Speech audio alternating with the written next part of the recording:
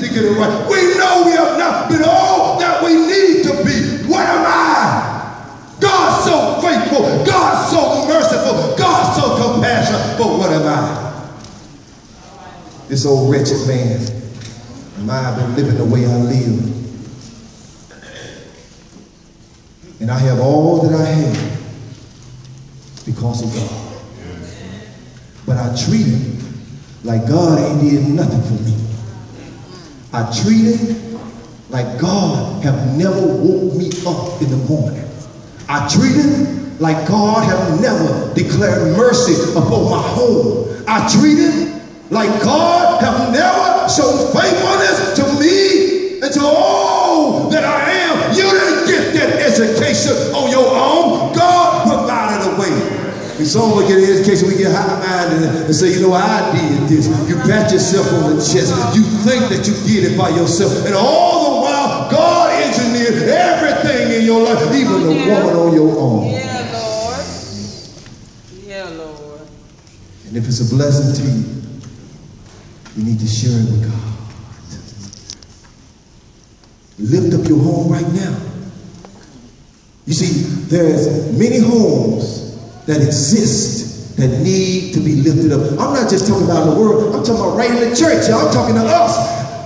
Our homes need to be lifted up. And the way we lift it up is with God.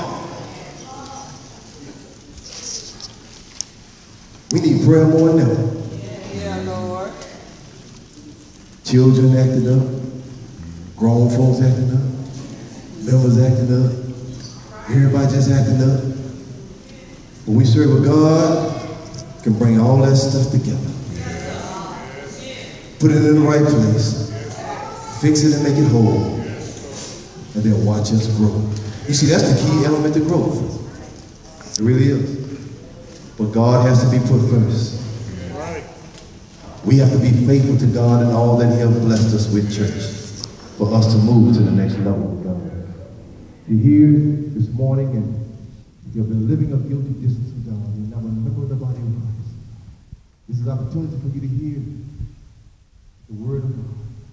Believe, repent, confess, and be baptized for the remission of your sins, according to Acts 2:38. And then you can be added to the Lord's church according to Acts 2:47. You see, you can't be added to the Lord's church until you are baptized for the remission of your sins. For the Bible says there is one Lord, one faith, one baptism, according to Ephesians 4 and 5. Not 4 and 5 and 6 and 7 and 8. There's only one. And in that place is the body of Christ. That the only place that you can receive salvation. It's the only place that you can be baptized for the remission of your sins. And if you are allowing Satan to block you from being free from those shackles of sin, this is the day that the Lord hath made. Let us rejoice and be glad in it. Free yourself today.